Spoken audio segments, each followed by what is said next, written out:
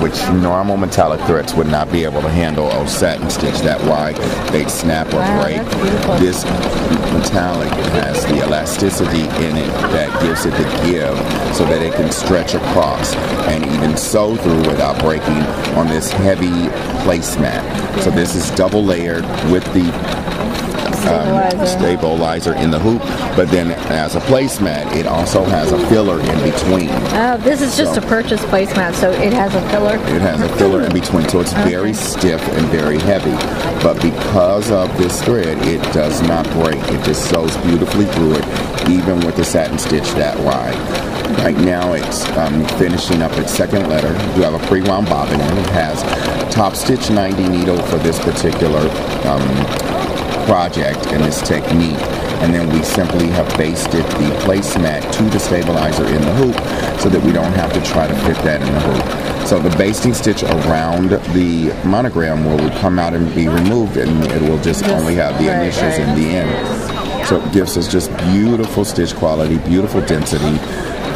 The sheen on it is amazing. And you slowed the speed down just because we're demonstrating here, but I slowed the speed down because I'm lazy. Well, right? I mean, I would be able to sew this at full speed, but then this would be stitched out in 2 seconds, and I want people to be able to see how it forms the stitch. So we've slowed the machine down so you can actually see it take those wide satin stitches that in any of the other metallic threads I have, that it would have broken 50 times by now. It looks beautiful. Isn't it gorgeous? Pretty. The sheen is gorgeous. I think it's beautiful. We're working on a Janome Horizon. What's the name of this machine? It's the Janome Horizon Memory Craft 12,000, the latest embroidery sewing machine from Janome, which is their top-of-the-line sewing, embroidery, and quilting machine with 11 inches onto needle. That's why we're able to fit this without any problems. We do have all of our wonderful lighting so we can actually see. We've got a great magnifier so we can even see the stitches being formed up close. So it really does look great. Of course, right now my fingerprints are all over it, so it doesn't look so great. Stainless steel plate on the machine, which allows for smooth transition when the hoop is sliding and gliding across. And this monogram comes in the machine. This is a built-in monogram on the machine. There are 6 different alphabet styles, and you can use any of those alphabet styles in the monogramming. And so I've selected Doug's monograms to go on here, put them in the corner so he has his own personalized placemat. So now no one will be able to use it but him.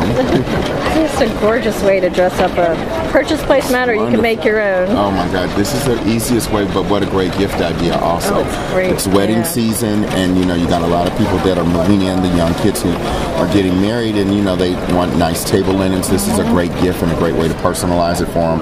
That otherwise, you know, you take a monogram like this, for example, Bloomingdale's is $30 a placemat. Right. You know, I mean, I think that we probably have 80 sets for $30 if we do it ourselves. Yeah, really. So at this point, it's now finished. We'll remove the hoop, and then we'll remove the basting, and it'll all come out.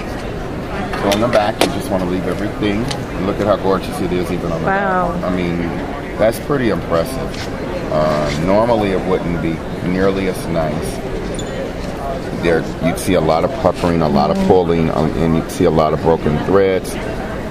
So we just clip our basting threads on the front. It allows us to simply remove the basting thread and pull it away.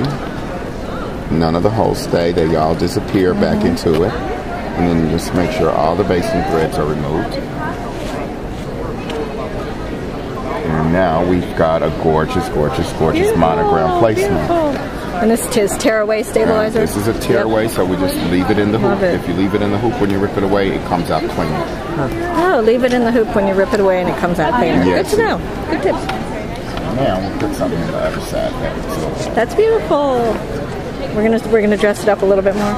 I think so. I think we need to add a little something in the other corner. You know, give it a little something, a little oomph. Right. So we'll just peel away that. All of that stabilizer will just come out. Of course, you can leave it in to wash it, and it'll come out in the wash. That's true. We'll just go ahead and get it out and just peel it away. Get rid of all our little jump threads. We're using Kreinik. Let's see, antique gold color. It's one of my favorite colors. I love the antique gold. Antique gold is just so elegant. It's so rich. It blends well with most colors. It's a real pretty gold. You know, some of the different golds are, you know, maybe for specialty things such as holiday or something like that. But this gold is great for every day.